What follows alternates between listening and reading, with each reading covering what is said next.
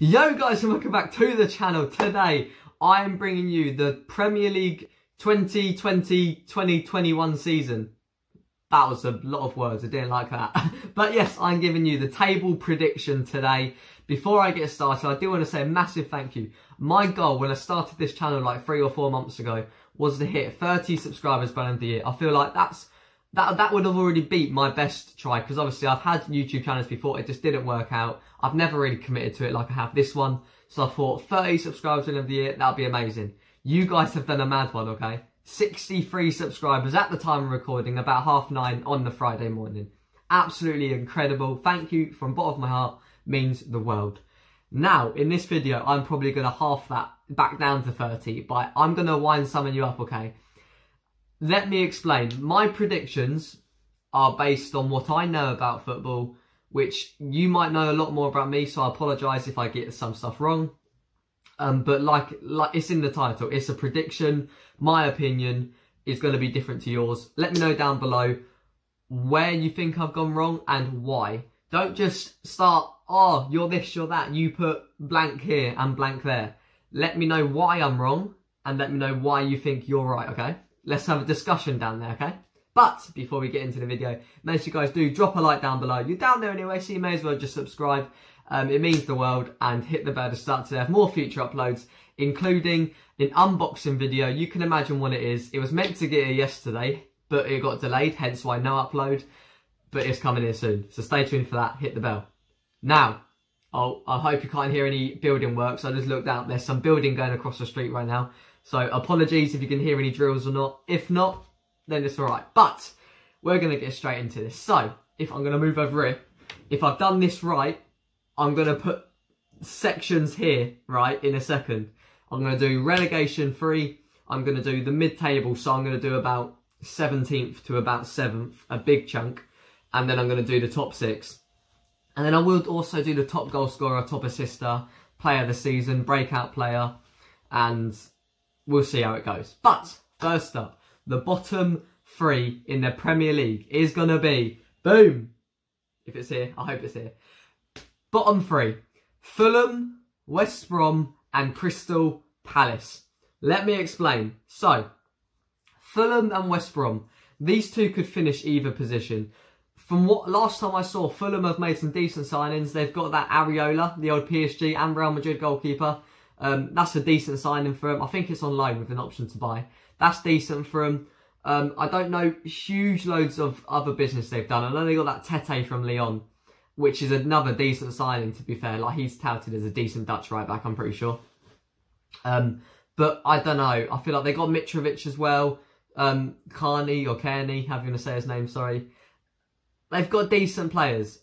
I just don't think it's enough. I feel like Fulham, as well as West Brom, sorry.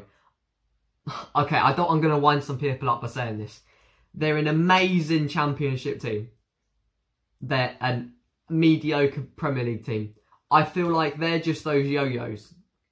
Don't get me wrong, Fulham have had their great moments in the Prem, where they've stayed up here for a couple of years, like a decent couple of years, but then gone down.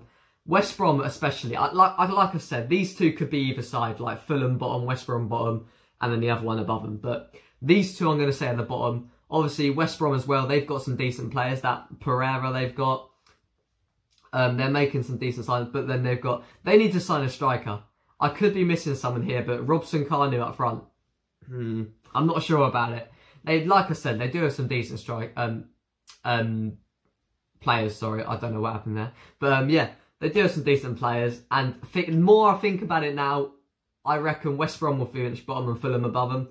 I feel like Fulham are probably better. But no, I'm committing to what I said. Fulham 20th, West Brom 19th. And Crystal Palace 18th. Here's where it might get a bit sketchy. So, at the time of recording, he is still there. But it looks like Crystal Palace could be losing Wilfried Zaha. If they keep Zaha, I don't reckon they'll go down. If they lose Zaha, yes, they've got some decent other players. And it looks like they've got Batshuayi on loan for a season, which is huge for them. I just don't think they're good enough. They've escaped it so many times in the past couple of years. Purely because you've had Zaha being the quality he is. And you've had people like Townsend, Milivojevic, Ayew, You get the point. Having decent seasons, but they've lost some players. Zaha, if he goes, it's massive for him. Like, yes, he's not exactly scored the most goals for him last year. I think Ayew got like 5 more goals in him or something. But what he brings to that team, the confidence he brings, like if he does a little bit of skill, that lifts the whole of Selhurst Park. And I know there's no fans in the stadium yet, but they'll miss that so much. And I do believe they will go down without him. Like I said, if you disagree, I feel like the Fulham West Brom, most people's predictions, they'll put them in the bottom, or at least thereabouts. But Crystal Palace, I feel like not as many people will put there. So if you do disagree, let me know down below. Now, here, I'm going to put my 17th to 7th team. So a huge chunk, if I can remember what order I've put it in, because I'm doing this from memory here. So, 17th place, I've put West Ham United. I was so tempted to put them in relegation zone. I'm not going to lie to you guys. Let me explain why. They've got quality players. Felipe Anderson, Lanzini, Fornals, Bowen, Haaland, Mark Noble's decent. Declan Rice I'm not a fan of, but he's decent. You've got Fabianski, Diop. You've got a good team there, right? That's what I'm getting at. Like, on another day, if you added a couple more players, that could be Europa League level. It's just the feel around the club. It's like, you saw when they sold that, what's his name? that young kid, you know who I mean. Everyone went into a meltdown. It just feels like the way the club is being run by them right now, they're about to blow up in their face. I just got a really bad feeling. I don't reckon they'll go down. I know there's an old saying, oh, too good to go down. Obviously, Man United when they got relegated, but I don't know. I feel like they'll be there around that time, but they'll just about stay safe. I feel like they, pretty much like this year, it's just whether or not they're just above or not. But I'm going to go 17th for West Ham. I think if I've remembered this right, I think 16th I've put Aston Villa. I'll explain why again. If they keep Jack Grealish, which it looks like they will, they're pricing everyone out of a move. Jack Grealish is going to help them. They've got a John McGinn. They've got a Trezeguet, who I think's okay. They've signed decent. They've obviously got, what's his name, from Brentford. Ollie Watkins, that's the one. 28 million, Ollie Watkins. He's a decent striker. Okay, I'm not counting him out already. He's not Premier League proven, that's what I'm getting at. They've signed him from the Championship. He was flying for Brentford, a part of that BMW with Ben Rama. I don't know though. It's like, I hope he does well. He's young-ish, English, and I don't mind Aston Villa. And I do feel like they could have a front three of, what? Watkins on the right, Grealish on the left, and maybe Wesley up front. I think that's a decent strike force, to be fair, and they could have a decent season. However, Dean Smith, I don't rate. He's decent. He just about kept them up last year. But then you also got to think, if there wasn't that goal line decision between Sheffield United and Aston Villa that first game back, they're down and Bournemouth are up. So little margins like that, then yeah, it's all mad. It's all mad. But I reckon they'll have enough to stay up. Now, I can't remember roughly where I put them. Where have I put everyone? I think 15th, I put Brighton and Hove Albion. I could be wrong on that, but you see the table here. I'm just going to talk through them all. Brighton, they've signed well, I think. Adam Lallana, he's getting on, but I feel like he's a decent enough player. They've got Ben White, permanently back from loan from Leeds. Decent centre-back. And obviously they've got just decent players up front. Maupay, O'Connelly, I think he's alright. You've obviously got, what's his name, Trossard, who he's not as good as Hazard. He reminds me of a young-ish Eden Hazard, the way he dribbles up people. And he's Belgium and a left winger, so it makes sense really, doesn't it? They've got decent players, obviously. Losing Aaron Moy, who I only heard about this the other day, losing Aaron Moy to China, was it? Could be a big loss for him. But they do have other midfielders, McAllister, Gross, Proper, Bissouma, I think that's how you say it. But yeah, they've got a decent team. And I reckon Graham Potter, he's a good manager. Like, I do rate Graham Potter. What he did with that Ukrainian team, I think, was class. And he's done it at Brighton as well. Not comfortably, but he kept Brighton up with a good couple of games left. So, or at least got them out of the conversation. Or the favourites anyway. And I just think he'll do it again, and I reckon they'll have a decent season.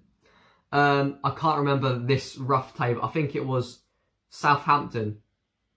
Yeah, I don't know. I'll just talk through this group. You can see it. But Southampton, I also think, Southampton, they're weird, right? They lost 9-0 to Leicester last season, and it's like, ever since then, Hassan Hutel, just absolutely banged it. Like the rest of the season, Danny Ings was on fire, Ward-Prowse was on fire. They just had a class team. Even Shea Adams scored a goal against City. Granted, it was at the end, but they had a good season for them. I don't reckon Ings is going to repeat the season he had. He nearly got Golden Boot. He's a good striker. I can't see him getting more than 20 again. I hope I'm proved wrong for England's sake, but I can't see it. But I do reckon Southampton will be that rough mid-table. Obviously, you've got Leeds around the 12th, 13th mark. They've bought well. Rodrigo from Valencia is huge. They're linked to Draxler as well. They're getting some decent signings through the door. And Bielsa, I feel like it's going to be quite similar to what happened with Sheffield, who you can also see here in 10th. I feel like it will be similar to Sheffield, where they're bringing that new style of football that not many people would have seen. However, it is quite intense. And you see it a lot with Leeds, not even just under Bielsa. They do trail off at the end of the season quite a lot. And the style of football that Bielsa does want to play, that high press, fluid football, I do feel like that's going to wear off. Because yes, there's less games than in the Championship, but a Premier League game is a lot more intense than a Championship game. I think. If I'm wrong, I apologise, but I think that. That's not saying the Championship's bad. I would argue it's the most competitive league in the world. But yeah, I feel like they will drop off, finish around the 12th, 13th mark. But yeah, Burnley as well. I reckon they'll finish just standard where they normally do, between the 10th, 15th mark. They're defensively sound. James Tarkowski is looking like he might be leaving though. So if he goes, that could be a big miss for him. They do have some decent players, like obviously Ashley Barnes and Chris Wood. They're not world-class strikers, but together they just seem to do amazing. So you keep doing you. I think they're just a decent team, aren't they? They got Europa League that one year, but they'll never push for a top spot, and I don't reckon they'll get relegated. Sean Dyche is just a good manager. He's nothing special, but he does the job. So Burnley, I reckon, will easily be safe. This is the top 10. I do remember why I put all of these, so I can actually properly talk about these. If I missed anyone in that 17th to 10th, like 11th spot, I apologise. No offence. I've just forgot, to be honest. But yeah, 10th place, Sheffield United, which is an amazing season. I do feel like, let me explain, Chris Wilder could be at risk of being sacked. I'll explain why. They had such a good season last year. There was like 3 or 4 games off finishing in Champions League spot at our expense. However, similar to what happened with Ranieri at Leicester, Leicester won the Premier League, and then Leicester finished like, what, 7th or 8th or 9th or something like that? Roughly this position. Where I've put them now, pretty much. And they sacked Ranieri because they thought Leicester was just going to win the league every year now. Chris Wilder might finish like closer to the relegation in Europe, and they will look at that as a bad season. That's not a bad season. Everyone touted them as, including myself, finishing rock bottom last season. And they just smashed it, to be honest. 10th place for Sheffield is an amazing season. I'm pretty sure that's where they finished this year. And I reckon if they do the same, that's amazing. But yeah, now, 9th place, I was tricky with this. If I've done it right, I think I've put, I don't know if I put Everton or Leicester. Either way, I'll just talk to them both. Everton and Leicester. It could be either way. I think I've put Leicester in 9th. If not, I apologise. You see what I mean to say. Leicester lost some players. Ben Chilwell's gone. Can Vardy continue this run of form that he somehow keep doing? Iheanacho's not really good enough, in my opinion. Maddison's doing sick. Pereira's class. Can they stay fit? Ndidi's doing good. Tielemans doing good. It's just the depth they don't have. Like, they've got, in terms of starting 11, they've got a good team. The depth they don't have. One injury to Vardy. I don't know, and I just feel like they're going to drop off. Brendan Rodgers is a great manager. Is he a manager to get him over that finishing line, push him higher up the table? I'm not sure. But I'm going to put Leicester in 9th. I hope I've put that right here. If not, apologies. But Leicester in 9th. And I just reckon that's a fair enough statement. Everton I'm excited for. I was tempted to put Everton higher in the top 6. I don't reckon they'll break into the top 6. But I'm going to put Everton up here. The way they've bought. Everton could play a 4-3-1-2, right? Hear me out. Pickford in goal. Holgate and Keane. Kenny. Coleman, Digne. A midfield three of Gomez, Decore and Allen. What? In front of them, James Rodriguez. A front two of Richarlison and Calvert-Lewin. With Carlo Ancelotti as your manager. That's insane. Everton. Merseyside's on a mad one. It's the Ancelotti effect. I was so tempted to put them in the top 6. But I'm not going to do that. I don't reckon they'll have enough. And it could be similar to... on paper, they've got an incredible team. Easily. You could argue it's better than some top 6 teams. Maybe not. But whether they gel... if they gel, they could push for the top 6. If not, then they won't. But I am going to stick with them, yeah. Wolverhampton Wanderers. I don't know. It's just, I got this feeling... I don't know what it is. They've not really lost anyone huge. I could be wrong in saying that. They've not really lost anyone huge. I just don't feel like they're going to keep going. I don't. I reckon a similar position to where they finished this year. About the 7th, 8th mark. I think that's fair enough. Not much to say about Wolves, to be honest. I just don't think they're going to have a great season. Although 7th or 8th, I would say is a good season for Wolves, in my opinion. They're a great team, but they're not top 14 yet. Now, this is the interesting part. You're going to see exactly who I've put at the top straight away. So, spoiler alert, in 3, 2, 1, the top 6. There's a lot to talk about here, right? So, we're going to go start off. 6th place, Tottenham Hotspur. Yeah, I've put Arsenal above Spurs. Mourinho is gone before Christmas. I'm telling you now. Clip this up if I'm wrong.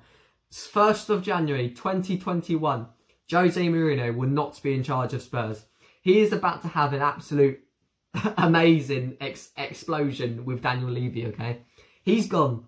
Højbjerg, Joe Hart, Matt Doherty's an okay signing, but does that not scream of Lee Grant, Fred and Dalot? Dalot and Doherty, okay? Højbjerg, Fred. Lee Grant, Joe Hart. I'm just saying, he is not here by Christmas, and Spurs fans are going to come at me. I like Spurs. I've got no reason to not like Spurs, really. Arsenal, they're signing okay. Williams, not great. Like, he's okay, but yeah. That Gabriel centre-back guy's okay. They might get Ceballos back as well. I don't know. I just feel like Arsenal... the way they performed near the end of the season wasn't great, but FA Cup win as well, that could boost them. Charity Shield win, or Community Shield, whatever you want to call it. I don't know, I just got a feeling Arsenal's going to do it against Spurs. And sorry, St Tottenham stays back. I apologise for them guys, but that's my prediction. The top 4. Chelsea in 4th, Man United in 3rd, Liverpool in 2nd, and Manchester City in 1st.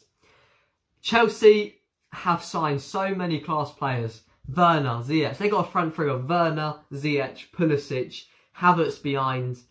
Oh, that's insane. That is insane. But yeah, it's mad. It's mad.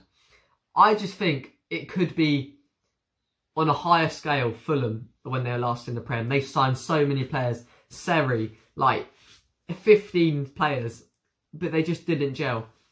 If Chelsea can get a goalkeeper, I reckon they could be alright. I don't know. That's my thinking face. But yeah, I'm going to say Chelsea in 4th. Frank Lampard puts a cap on where that team can go. I know that Solskjaer's not exactly Pep Guardiola, but Frank Lampard, in my opinion, limits Chelsea. Chelsea's got a great squad. If you give that squad to Guardiola, they would win, like, Premier League easy, in my opinion. There's still weaknesses. Like I said, goalkeeper. You could argue the defence. Thiago Silva is a bit of a risk. Sarr might not be there yet. And you could say Rudiger and Zuma aren't exactly the greatest. And Asby's getting a bit older. Ben Chilwell's alright. I would have liked him at United, so I'm not going to slag him off really. But yeah, it's mad. It's mad. I don't know. I feel like Chelsea signing could either push them right to the top or not, or just not any progress at all. They've definitely upgraded their team. Fair play to them, like, clap for them. However, I don't see it. I feel like it could be a case of two much too soon, and I've just got a feeling they'll finish 4th. Man United, okay, I want to explain, because I've seen some people talk about we could finish above Liverpool, and I don't think we will. I feel like I want to big us up, but I don't know. I feel like if we can get Jadon Sancho over the door, a left back or a centre half, then that means we've got Van der Beek, Jadon Sancho and a defender. That's an amazing window. If we can get Jadon Sancho, we'll push Liverpool close. Man City's going to win the league. If they can get the Koulibaly over the line, they've signed well. Ake's came in as a rotation, I guess. If they can get Koulibaly as well, that's huge. I know they've lost Sane, they've lost Silva, but it's fine. They've still got Sterling to go there. They've got Bernardo Silva.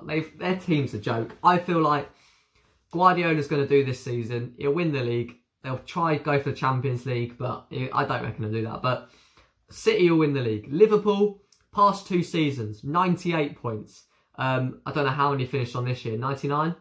I can't remember exactly, but I know they didn't get 100. But yeah, Liverpool have had 2 incredible high standard seasons, and this is the first time they've won the league. Premier League, sorry. They don't know how to defend it. I know it's like, oh, just do the same as you did last year. It's not that, it's the mentality. That's what Ferguson was good at. I don't want to bring it back to Ferguson, just living in the past, but it's true. Fergie got that mentality into people. We won the league. Okay, you can have like this night of partying. Now you go and defend it. Work hard from this point and defend it. Whereas it looks like Liverpool, they've won the league. I know it's their first one, but all summer celebrating. Training. Oh yeah, we won the league last year. Okay, now the season's just started against Leeds. Now we can start defending it. They haven't, I don't know, and they haven't got any business over the line. They've been linked to Thiago. If they can get Thiago in, that's huge. They were linked to Werner. If they got him in, that would have been huge. They have been linked to Sancho. If they got him in, then if they got all 3 of them, they would have won the league. Incredible, with including with what they've already got. But they don't, and I reckon they've not bought at all, really, have they? I don't think they've bought anyone. I could be wrong. If I am, I'm sorry. I reckon Liverpool are going to massively drop off. They'll still be there and thereabouts, but the only reason I'm not putting Man United in 2nd and Liverpool 3rd is because I don't know if we'll get Jadon Sancho. If we get Sancho, I back us. But if we're not, we won't. But in 3rd place, we've got obviously Van der Beek coming in. He's going to be a rotation player. People are coming in saying Van der Beek, Pogba and Bruno. If you didn't see my video about him, go check it out. But that's not balanced still. We'll play Matic, Bruno and Pogba. And maybe against teams like Burnley. Or not Burnley, sorry, Fulham. Then we will play those 3 just to try and get the goals. But that is my predicted table. I'll try to fit all 3 things in here so you can see it all. Relegation, middle, top. Actually, no. Let me go through top goal scorers as well quick. Top goal scorer, rapid fire.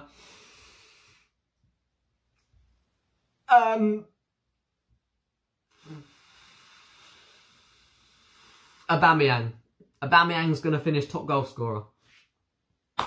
Heard it here first. Aubameyang or Mane?